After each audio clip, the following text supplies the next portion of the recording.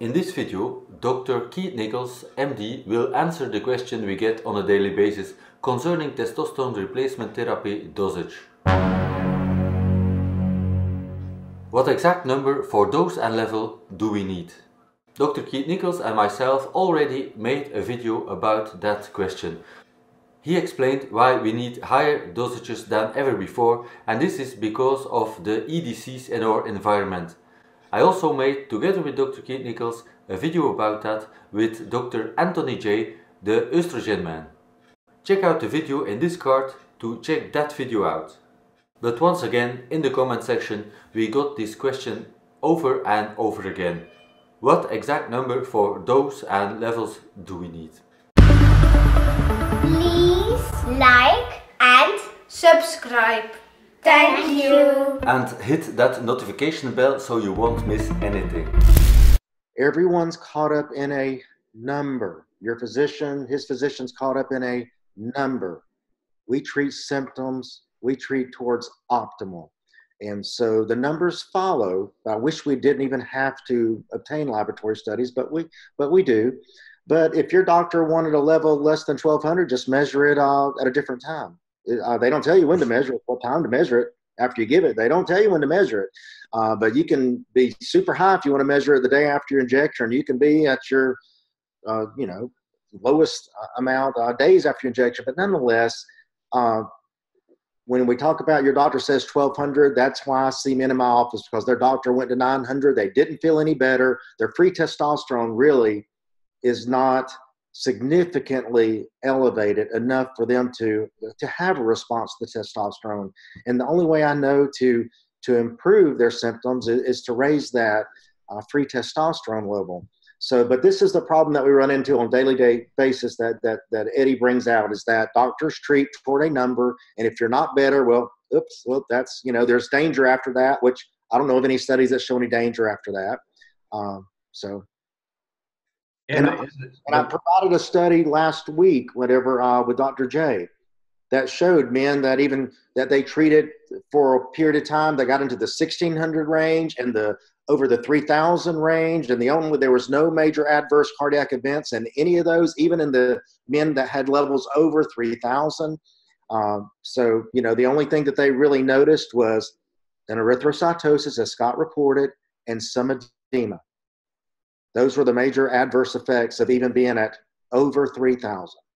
Now, I don't have anybody over 3,000. I'm just saying in that study, but if you look at what happened to the men that were at 1,600, they had a much more significant decrease in visceral body fat, increase in lean muscle mass, So, if you're treating towards symptoms, you're not treating a number.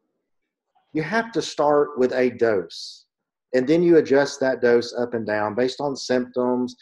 Yes, you look at levels. I do tell men, if their free testosterone comes back really elevated, they're not getting any more benefit than being in a more appropriate range. I'm trying to be very careful with my words here. So the average dose, typically the average dose is 2 clicks twice a day. That tends to be the average. Okay. Friday, every man that was on that had to come down to 2 clicks in the morning and 1 click in the evening. Because they needed to lower their dosage. They were they're great in their symptoms, but they're kind of wasting a product. You want to save money too. Let's make up a number. A free testosterone of 75 is not going to get you any more benefit than a free testosterone of let's just say 50. So yes, we can come down and follow their symptoms still. And that way they're not spending as much money. It's just working great in them. These tend to be the younger men. When I say younger, since I'm so old now, I'm talking about young 40s and, mid 30s. But they have, a lot of receptors. They're very sensitive. And so they do well. And some would definitely 1 click twice a day. But the average dose, 2 clicks twice a day. Some, like us old guys, may need 3 clicks twice a day. I don't think I have anybody that I know of in years that's over 3 clicks twice a day. Most are 2 clicks twice a day, or a variation of 2, 3 and 2, 2 and 2, 1 and 2.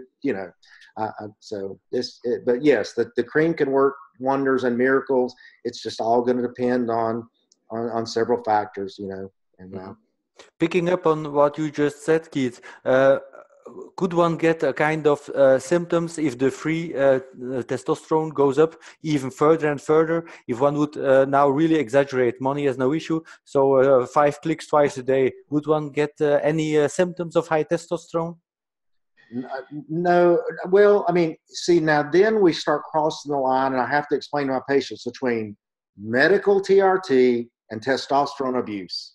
And I'm not going to cross that line. I mean, there just comes a point to where, you know, we're not going to get any additional benefits. Now, when you put it in, I guess, Scott, you're very familiar with the anabolic steroid world, and I see the autopsies of these bodybuilders that die, and their testosterone levels were in the tens of thousands.